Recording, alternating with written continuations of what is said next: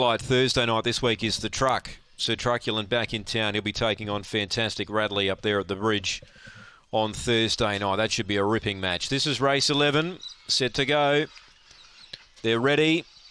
Racing, Gypsy by Design, hopped out okay, more speed, Firecracker Miss is going to lead and gets away by a length.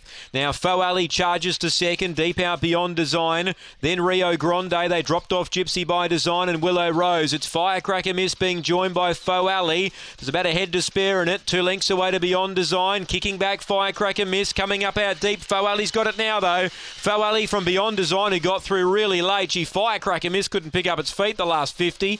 It's in a photo for third with Gypsy by Design and Rio Grande. They both closed off really well, and they're very prominent there, but Firecracker Miss got awfully tied with them. And last of all, Willow Rose.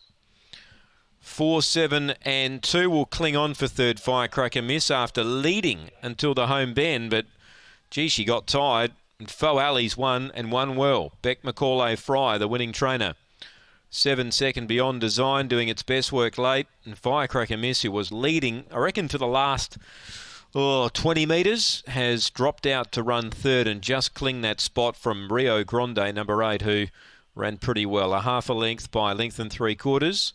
23 and 37 was the time, 23:37. So for the winner, 7, 2, 8, the Miners. There's one to come here at Gawler, race 12. It's due in 21 minutes.